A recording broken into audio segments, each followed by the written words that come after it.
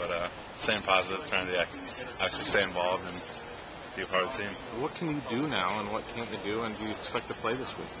I mean, you can ask the coaches and the trainers more about what's specifically going on. I don't want to bore you with the details or try to get into it, but basically, yeah, it's just kind of a thing that they thought would heal faster, and it's really not getting much better. But I don't know, it's kind of a wait and see, see what's going to happen. But where's it at now versus where it was a couple weeks ago? I'm trying to think. I don't know. I'd ask the trainers and the coaches. It's kind of a thing where it's a bizarre thing, but it's a nerd type deal. It's kind of not getting much better.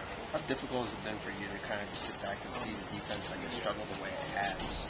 I mean, obviously, you want to be able to be out there and help your team. It's something that, love to be out there and be playing and helping out and doing whatever I can. But still, staying involved, with the game plan and trying to help, whoever's in there, trying to help them out and trying to, see what they're going to let me do, what they can let me do, and, go from there. What are you noticing, on film or when you go back and you actually get a chance to see how the others are performing? I mean, everyone's, playing hard. I mean, there's not an effort problem. Everyone's doing their job, playing hard. It's just, something we got to, obviously, do a better job on defense. What do you tell James Morris when he goes out there as a true freshman? Yeah, I mean, he's a great athlete. He's a good kid. I've roomed with him all throughout camp, and actually every time we go to a hotel for games, I room with him. He's a great kid. And I'm just, I'm telling him, you're a great athlete, just play confident. And he's a very smart kid. He's picking up stuff pretty quick, so that's pretty good to see, definitely. Is it one of those things where he's coming up to you and, getting your take on things, or is it more you just kind of passing things along with him, especially right now? Yeah, no, yesterday at practice, he'll come to me and be like, hey, is this doing right, or what happens if they do this? And it's kind of, nice I can be there and help him out and kind of tell him, so he's not, always bugging coach. Coach is trying to coach the other players that are in there. And definitely I'm trying to, help him out as much as I can. And then other things, I'll try to point him out, say, hey, you can do this differently, or this, try this out, see what you feel about this. But yeah, it's definitely something we're both kind of working with each other, and it helps out a lot. Are you worried that this thing's going to linger all season and maybe you don't get back out there again?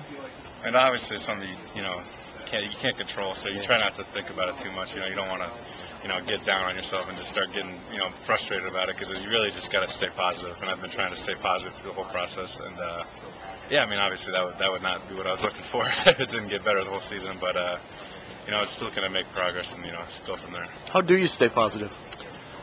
I mean, yeah, I mean, obviously I've been here before. I hate to say it, practice, with injuries or whatnot, but something that happens in sports, and it's obviously one of the only negatives in sports is injuries, and something you have to deal with. And you just gotta stay positive, stay part of the team, keep with the game plan, help out any way you can, and look at it. It's really not. I mean, it could be worse. It's not like my life's on line or anything. There's a lot of other terrible things going on that you really my situation's not that bad. Is it hard? Is it hard not to look at the clock and see it ticking and the time's running out for you here? Yeah, I mean, obviously it's something you kind of have in the back of your mind, but I just try to take it day to day and stay positive and do my treatments the best I can and do everything. Whether I stay in the game mentally, like I've been watching, trying to game plan every week. Like every week I watch this much film like I'm going to be playing. So I'm, if I do, get a chance to come back, it's not like I'm like, oh, what am I doing here? Like trying to just focus, every week and prepare like I would normally. And that's something I do to stay in the game.